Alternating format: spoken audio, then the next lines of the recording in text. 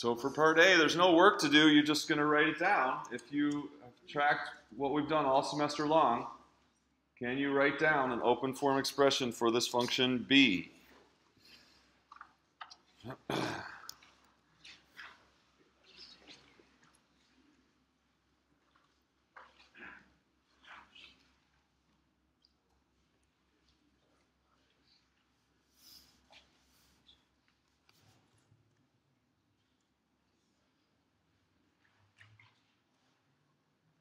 How many people think they can do it?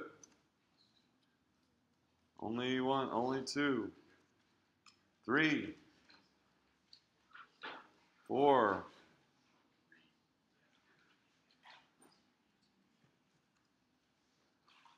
Okay, go for it. The integral. Okay.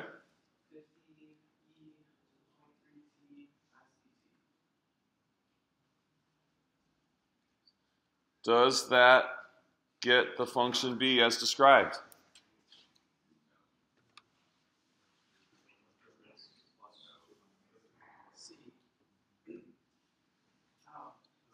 So at time equals 0, what number of cells does this expression give us? No, this expression right here, at time equals 0. At the reset, right? At the reset, our amount of accumulation is 0. But what do we need b to be at 0? So how can we fix that? Just add 250. So that we'll have that initial 250, and then what? We'll start accumulating, starting at time equals 0 at this rate. There it is. Okay, so what will it take to get a closed form version of b? A closed form version of b. How can we get that? Antiderivative, right? We know that if we have the rate function, we have an integral of a rate function, then the closed form version is using the antiderivative. Okay, so we need the antiderivative of 50e to the 0.3t. So this is what we practice on Wednesday. Can we do that? So we got integral, I'll do it down here. Integral of 50e to the 0.3t dt.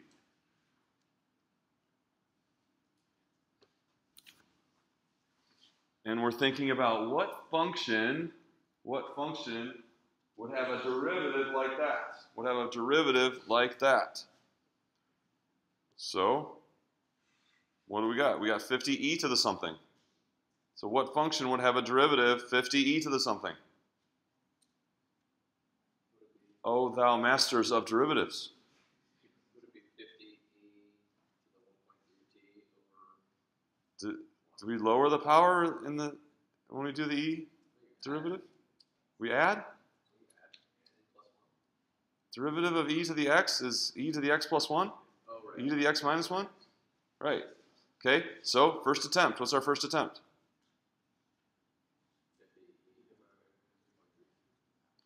50 e to 0.3t.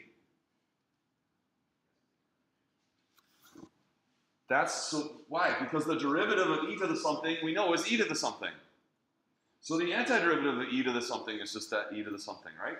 But that's just a first attempt. We have a little mess to clean up. So this is almost right. What do? We take the derivative. Take the derivative, and what do we get? We get 50 e to the 0.3t. Is that all? No? No, not plus c. We're taking the derivative. We're taking the derivative. Times 0.3. Times 0.3. And we compare that to our original functions. And then we make a second attempt, right? Second attempt is, how do we adjust our first attempt so that if we took the derivative of it, we get exactly this? What would we do? What do we do to this so that when we take the derivative, what? The 0.3 is not there. That's what we're saying. divide by 0.3, right? Or take 1 over 0.3. So our second attempt would be 50. That's right up here for room. 50 over 0.3 e to the 0.3t.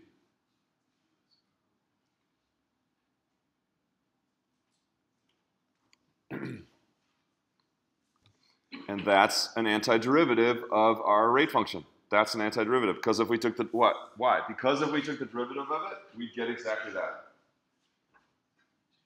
So now we're ready to write a closed form version of b. We'll do it in red. Closed form version of b is 250 plus 50 divided by 0.3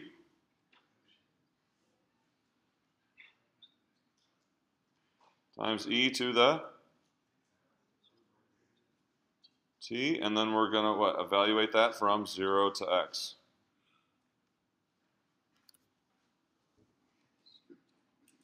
Are you following what's going on? So this is our antiderivative.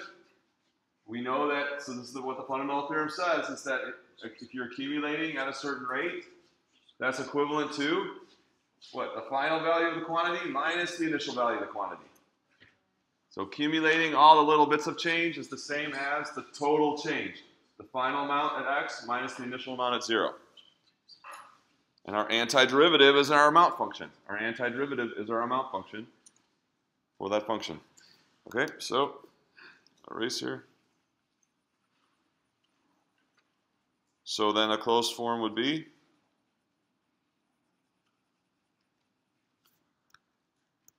$250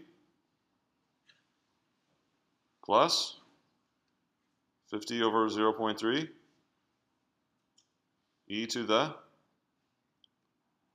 0.3x minus, we just have one term. We don't have anything added or subtracted. If there was a bunch of things added or subtracted, then yes, we need parentheses. Okay, but that's just all one term, so it's just one thing. All right, and is it 0 when we plug 0 into that? No, what is that when 0 is plugged in? 1, so it's going to be minus 50 over 0.3. And then we could simplify. These are just two constants here. 250 minus 50 over 0.3. It's going to be our BT. There's our, not fully simplified, but that's our closed form version of B.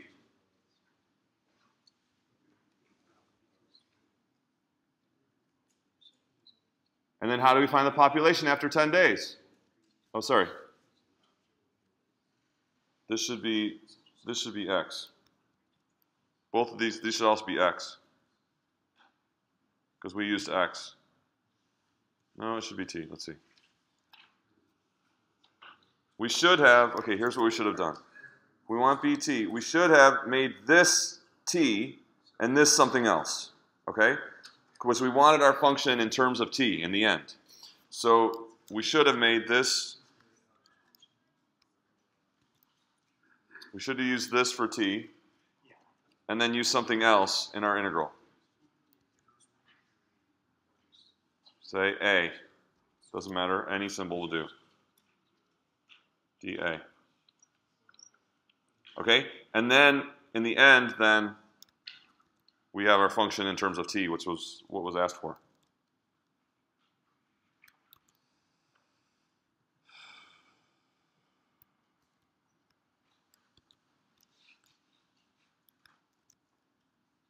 T, this is A. Here we go. Okay, and then so to get after 10 days, we're just going to plug 10 in for T. Okay? Do I have it all right now?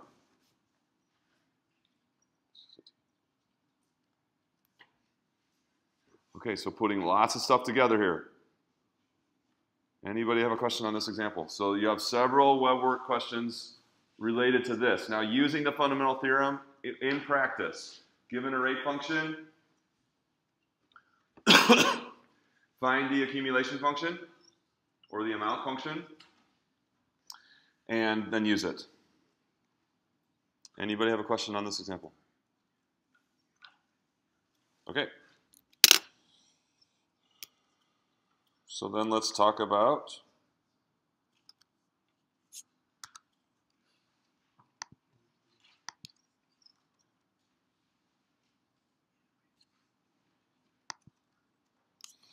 just do a little review, and then we're going to talk about an alternate way to think about integral. Okay. So here is should look like a familiar set of graphs.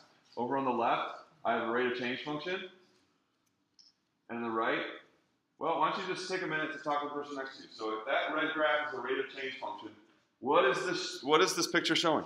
If that right graph over there is that red graph on the left is the rate of change, and what's kind of being displayed here? Go, talk.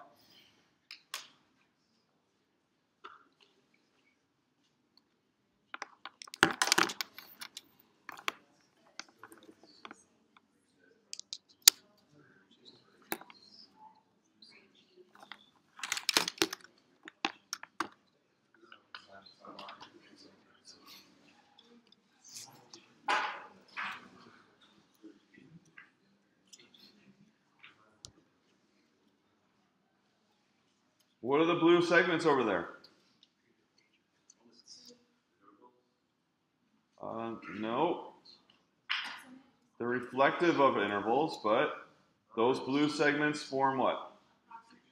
Approximate rate of change, right? We said in order to build an accumulation function, we need constant rate of change. We need constant rate of change to get little increases or little bits of accumulation. So those blue segments are an approximate rate of change function in order to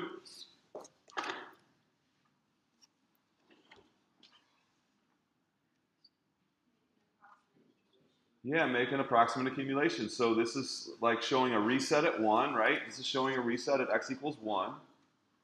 And then we're going to start accumulating according to this rate function, according to the approximate rate function.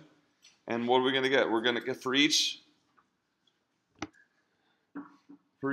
rate over there, the first rate over the first interval, we're going to get a little bit of accumulation. So R1 times delta x. And then R2 times delta x. And we're going to, sum up all those rates times the change in x to get the current value of accumulation here at something like whatever the current value of x is, 4.2 or something like that. Okay, so that's just a quick review. It should be very familiar and seem natural, okay? So here's an alternate way of understanding integrals. So notice that we've got this product, R1 times delta x. And we could look back at our original rate function and see that the R1 is like the height up to the step. And delta x is the width. And so then what is R1 times delta x representing kind of in a geometric sense? Do you see that it could also be the area of that shaded region there, that blue shaded region? Do you see it? Okay.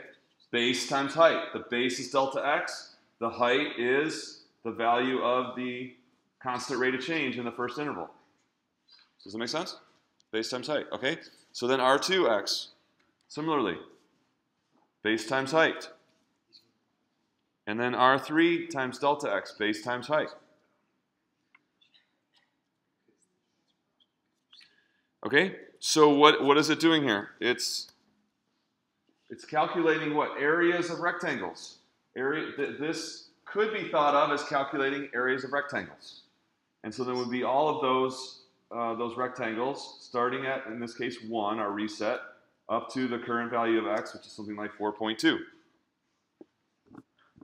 But the only reason this is true, okay, is because we're graphing in rectangular coordinates, okay? Because our going this way gives us delta x, and then the way that we represent the rate for a given interval is height.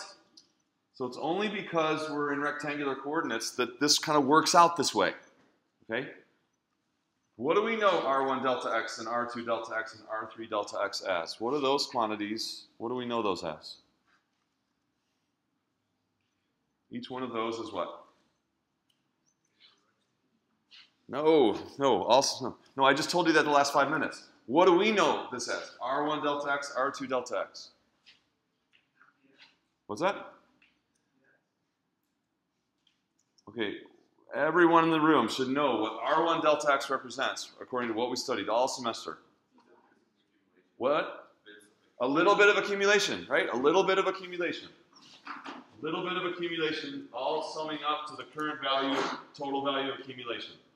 Okay? But because of how we graph in rectangular coordinates, it could also be thought of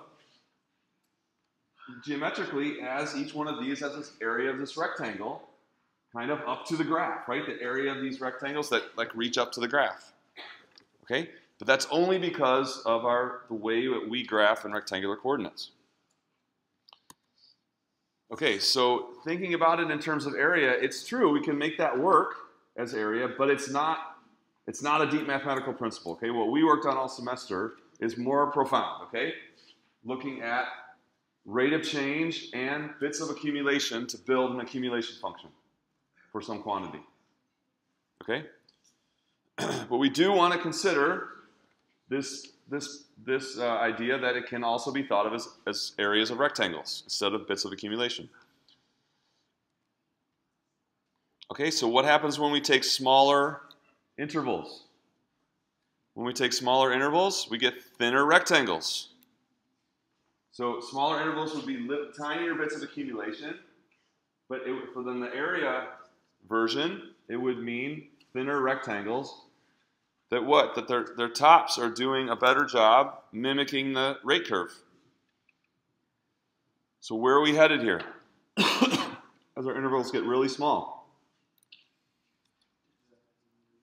So exact accumulation, yes, or kind of this exact area. Exact area, what? From the curve to the x-axis, that blue region. Okay, this is how the rest of the calculus world, and at least recently in the United States, this is what they focus on in integrals, okay? But we know better than that, right? So we understand this, but rate of change and accumulation is what integrals are primarily about, okay? But we understand that you could also think of it as area by saying that each little bit of accumulation could be represented by a rectangle. Okay, so this area is superficial compared to thinking in terms of quantities, okay? Rate of change and accumulation. Okay, so let's summarize the two versions, understanding of integrals, two versions, okay? If f is a rate of change function, then what does this represent? Tell the person next to you. Then this integral from a to x, f of t dt, represents what? Include all the details when you talk. Go. Everyone should know this, all right? If f is thought of as a rate of change function, then what does this expression represent? Include all the details.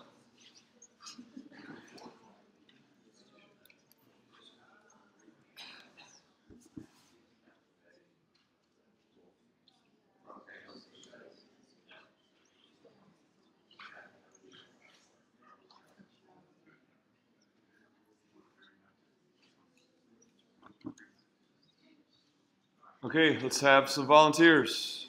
I want to hear. Yes, sir?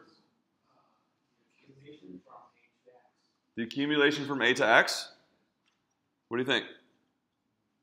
Accumulation from a to x. Is there more? Yeah.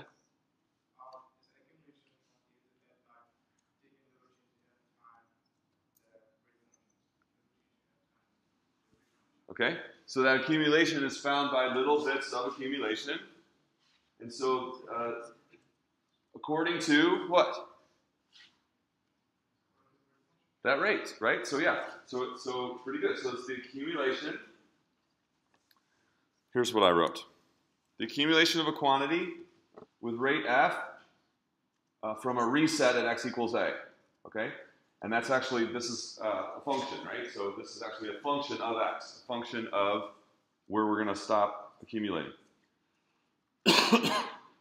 Okay, that's old hat. We should all know that. So now, visually here, that value of that integral then is this y-coordinate on our accumulation graph if we accumulate up to x, right? It's the y-coordinate of our accumulation graph if we accumulate starting at a up to x, or the total amount of accumulation. Yeah, thank you. Okay, second, version 2. If f is any function displayed in rectangular coordinates, it could be rate function, it could be a amount function, accumulation function, a second derivative, doesn't matter. If f is any function displayed in rectangular coordinates, then what does this represent? What? The sum of a bunch of what? What does each one of these represent? Area of a rectangle. So like a super thin rectangle, right? Like a stick. Okay? So then that expression then is like summing up all these rectangles, all these sticks. Okay? So the accumulated area between f and the x-axis starting from x equals a. So if we're thinking just about any function displayed in rectangular coordinates, then we could think of this integral expression as the accumulated area between f and the x-axis starting from x equals a. So those are now two ways to think about the integral expression. If f is rate of change, then it's accumulation of the quantity with a reset at a according to that rate. If f is any displayed function, that expression now is an accumulation. Think of it as an accumulation of area between f and the x-axis starting from x equals a. Okay, really important slide. Is this making sense? Any questions? Okay, so let's kind of look at an example here. So here is this function g of x, and I'm interested in from negative 0.5 to 4. So if g is a rate of change function, then what is this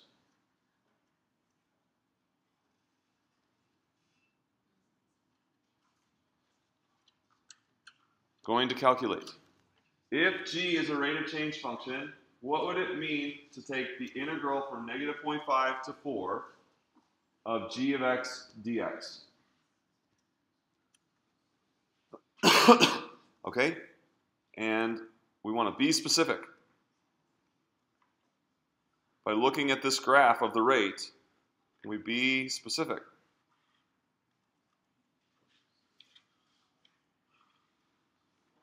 What happens along the way to get the value of that? Yeah? No, g is a rate of change function. So we're talking about g as a rate of change function. So we're not in the context of area. So we're talking about g as a rate of change function. What would that thing mean, and how does it get its value? Yeah. Okay, so it's the exact amount of accumulation starting at negative 0.5 and ending at 4, according to that rate g. Okay, and so how is it going to get that amount of accumulation? So let's now look more specifically. As x increases from negative 0.5 to 4, how's it going to do that? How's it going to get that amount of accumulation? What's going to happen as it does that? Somebody new. What's happening at the beginning? Talk to me about rate of change and accumulation here at the beginning. What's happening? What's that? Okay. Is the accumulation increasing at the beginning? Some are shaking their heads saying no, some are saying yes. At the beginning, is the accumulation increasing or decreasing? Increasing. Why increasing? The rate is positive. So when x starts accumulating from negative 0.5, the quantity is going up. It's going up. Why? Because the rate is positive. And then what happens? Then it hits 0. And so the amount, what happens to the amount right here? Pauses and has a maximum. Then what happens to the amount? decreasing because the rate is negative all through here, right? All through here the rate is negative, so now we're going down. Until we have a pause in the accumulation, and that pause is a minimum, right? Because we're decreasing, then we pause, and then we're increasing. And then what happens to the accumulation? Okay, so this value, whatever this value turns out to be, takes into account that at first we were increasing, and then the accumulation decreased, and then at the end it started increasing again. All of that is included, all of that is built into this expression, right? We know that. Because when we're moving through in the middle, G is negative. So we're going to be, our bits of accumulation will be negative bits of accumulation, taking away, decreasing the amount. So that's all built into that, right? So what would you say the overall value of this integral is? Negative or positive? Maybe negative. Why? Yeah, it's negative for a long time and for the greatest values here, right? So like all through here it's negative 10 or lower. Okay?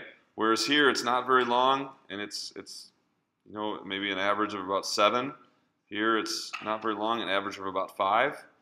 But here, for a much longer stretch of interval, it's negative at about negative 9 or something like that. So we would guess that the overall value of this integral is negative.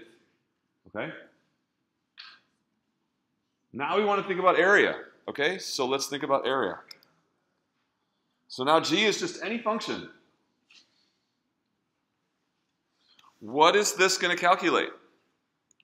Well, it's going to calculate the exact same value, but now thinking about it in terms of area,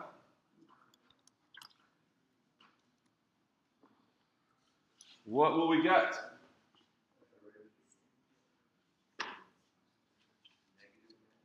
What's that? Yeah, exactly. So we're going to go from negative 0.5 to 4.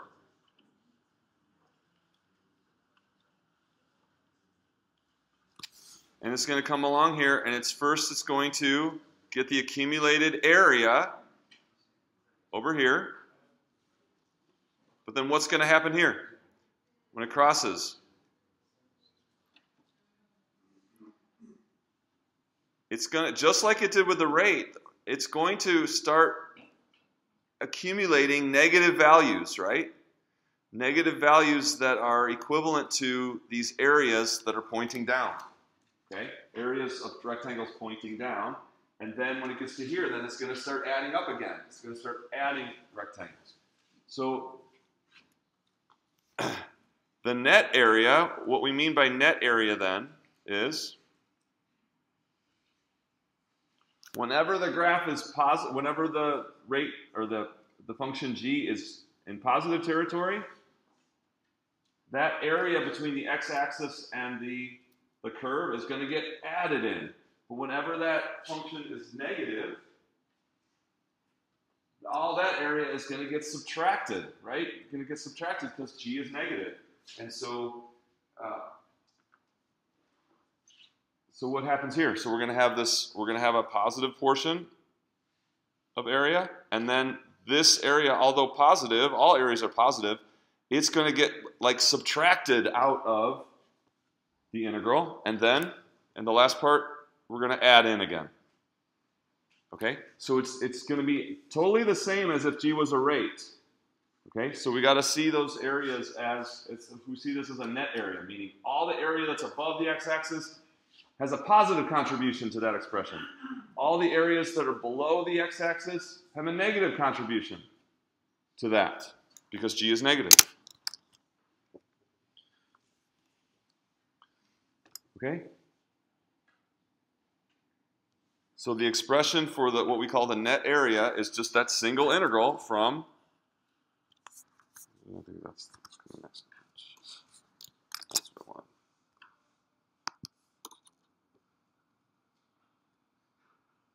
Okay? So that single integral does what? It adds together the red areas and subtracts the blue area. adds together the red areas and subtracts the blue area. Because G is negative in that region, over that interval where we get this area that dips below the x-axis. And that's what we mean by net area. Net meaning a difference of areas, right? Net means a difference of areas.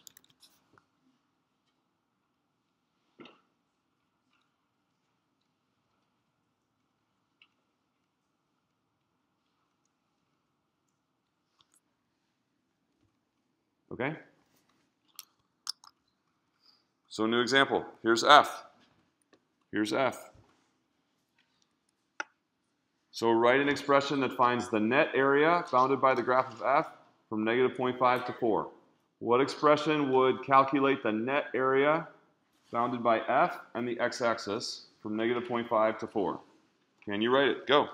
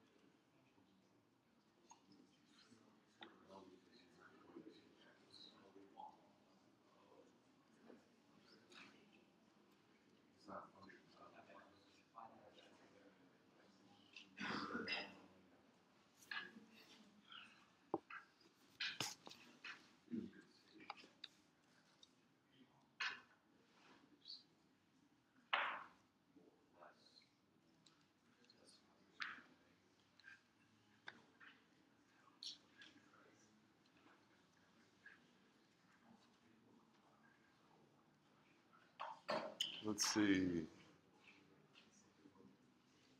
How about over here? Did you get it? No? How about, is it on your smartphone? Whatever it is? Did you get it? Did you get it? Tell me.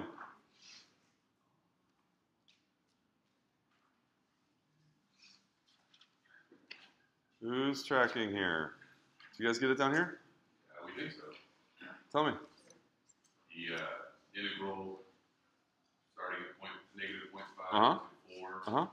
fx dx. He just wants the integral from negative 0.5 to 4 fx dx.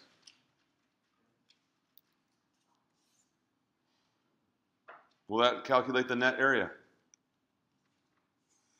Anytime that f is below the x-axis, what will happen? It'll have a negative contribution to the total value. Anytime that f is above, has a positive contribution. And that's the net area. That's the net area.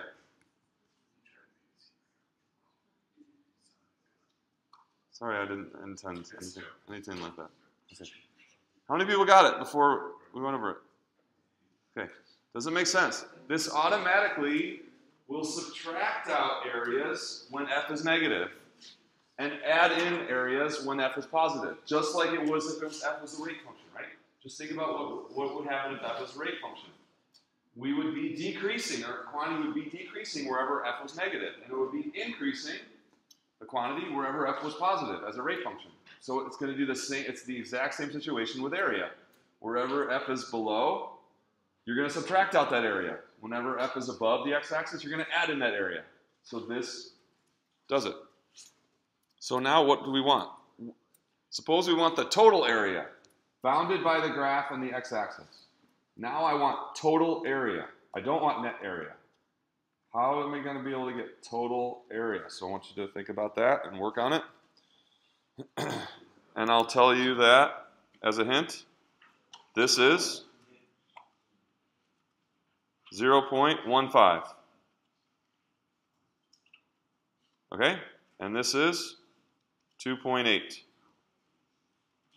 And I want an expression that will calculate the total area between the curve and the x-axis, not the net area. Go, work on it.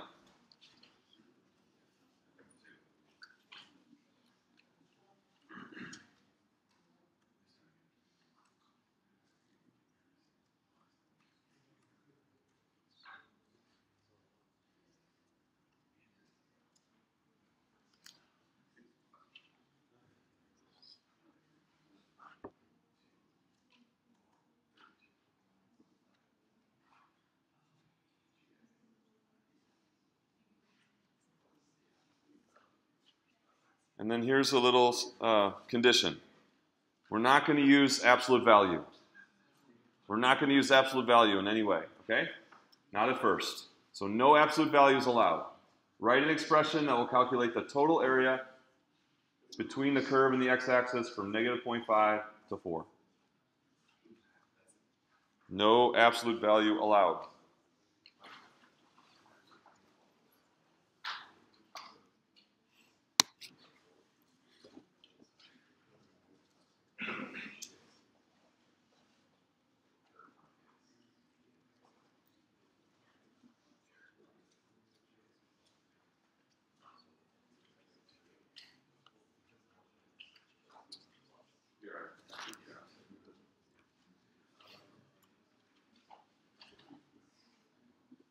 Okay, how many people think they can do it? Not enough.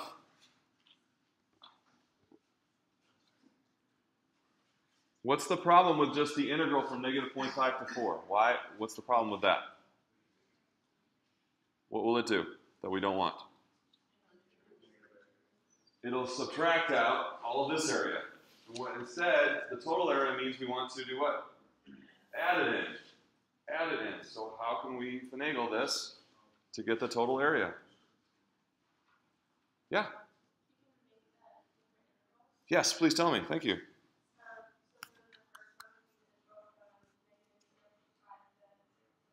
Okay, one integral, right? Okay.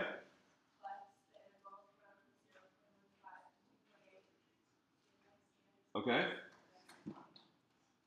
So you want to take that integral from there to there and add the integral from 0.5 to 2.8 and then add it from 2.8 to 4. Is that going to work? You got the right idea, but if you do the integral from 0.15 to 2.8, what will that integral be like? That value. You're right, but we want to do what? Add in that. Yeah, go ahead. No absolute value. Not allowed. Yeah. You're going to subtract this center integral because it's already negative. If we subtract it, it makes it positive and adds it in. So we're going to do the integrals. So she had the right idea. We're going to do the integral from negative 0.5 to x1, which I told you is 0.15. And then we're going to subtract the integral from x1 to x2. And that will make it positive. And then we're going to add back in x2 to 4. And that will give us the total area. So we need to break it up into separate integrals so that we can find those integrals that are negative and take the opposite of those to make them positive. Okay, now, any questions on that? Yes, please. Would it work if you just used the first integral and just added the integral from 0.15 to 2.8 gx instead of using the memory? No, because the integral from 0.15 to 2.8 is a negative value, right? It's a decrease. So it's going to be, if g were accumulation, or g were rate, what your total amount of accumulation would be negative. It'd be going down the whole time.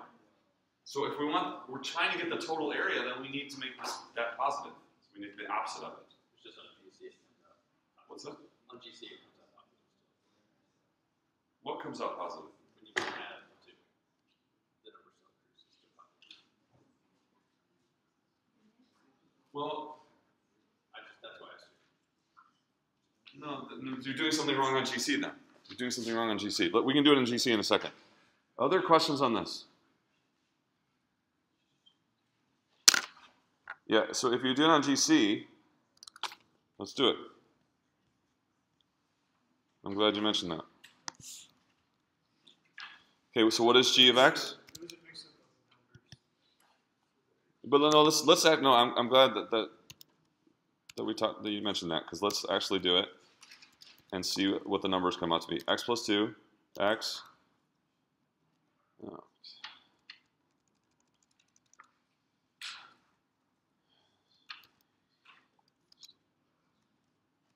Times x.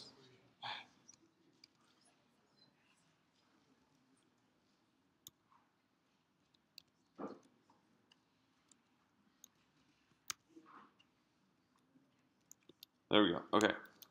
So we'll graph that. We don't need to graph it.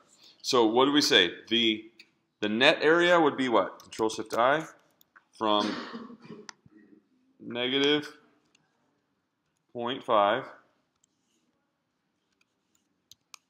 to 4 of G. And we can, because we're doing it to a finite value, we can use X. X is fine. All right, and that's what we guessed, right? We said it looks like the area below the x-axis is going to dominate over the two positive areas. And we originally, a while back in class, we guessed that that would be negative. But now if we want that total area, what do we need to do? From negative 0.5 to 0.15, that's what we said, G. And then minus, okay, so what was that? So that first area there, 4.681 is that first red area, okay? Let's do them all separately so we can see them. All right, then from 0.15 to 2.8 G of x, negative 28.8. So when you do that integral in that center region, that blue, you're going to get what? You're going to get a negative value. That blue area, then it's the opposite of that blue area, negative 28.8.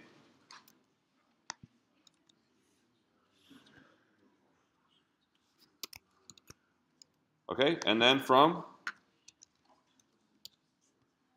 2.8 to 4, G, and we know that's positive again, 6.5.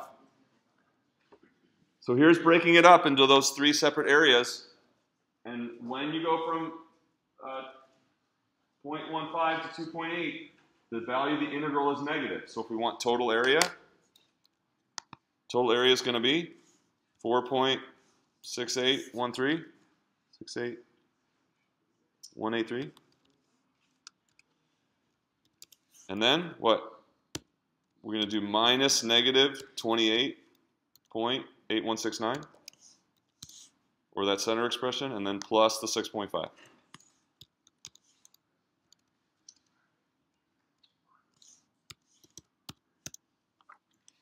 So it's 40. So look, here's what we're comparing.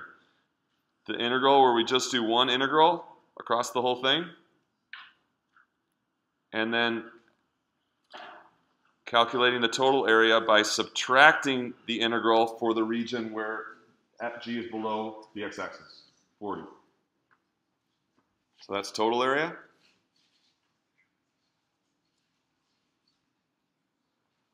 And that's net area.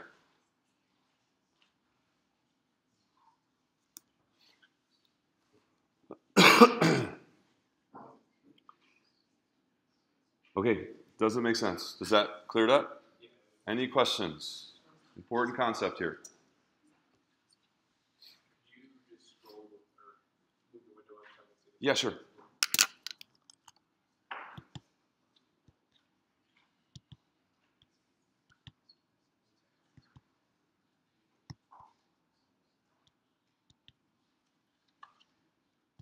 So there it is. You can see it all there. So first red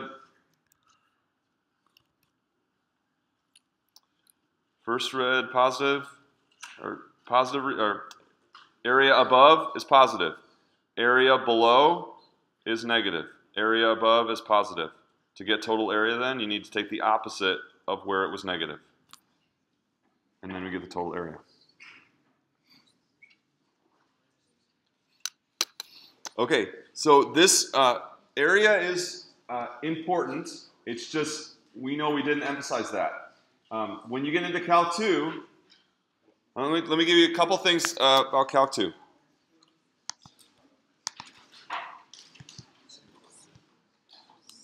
The first thing is that in a traditional, okay, don't all pack up. Thank you.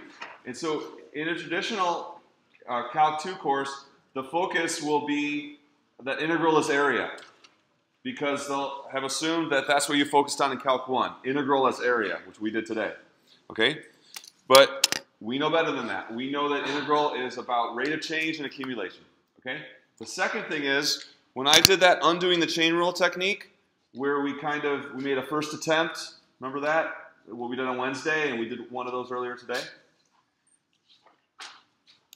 The rest of the calculus world has a technique called U substitution. Okay, so, but we did undoing the chain rule.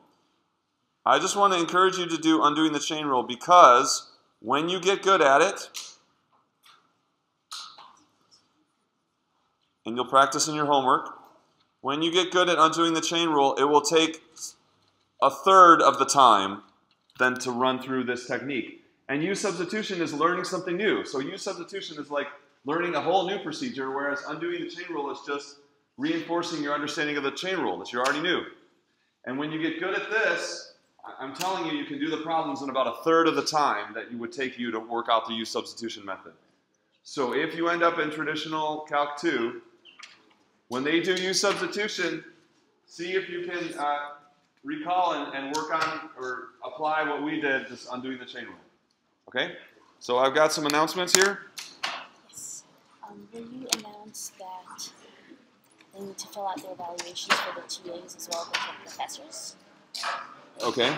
That they should do it. And do you want to mention to them that h is essentially equal to 0 will be called limit as h goes to 0? Because that's another like translation they'll need for Calc 2. Not right now. Yeah. Oh. Yeah, no. Okay, so the final exam.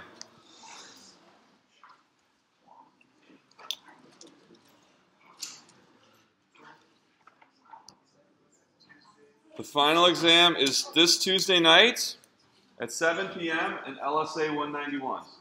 Okay? We'll have Monday. Are you having some kind of session on Monday? Yes, we have to, I saw the final rules. I'm going to be Monday 2 to 5, and I'm going to be Tuesday 1 to 3. And I'm going to be Tuesday noon to 2. So maybe we could combine that. I can do it after. You want to do it later in the day? Okay, so anyway, there's going to be lots of help available to you on Monday and Tuesday from myself and the TAs. And then you've got that web work due at 5, and then I'm going to post a review sheet for the final, just like you've had review sheets for the other exams. So all that stuff will be on Blackboard. Check Blackboard announcements before asking one of us, because all that information should be up soon. The web work, it will be up at 2:30. So we'll open up at 2:30, get going on that. And then it's crunch time. Got to study, and then get the help that you need on Monday and Tuesday from us, according to when we're available. Okay, thanks for a great semester.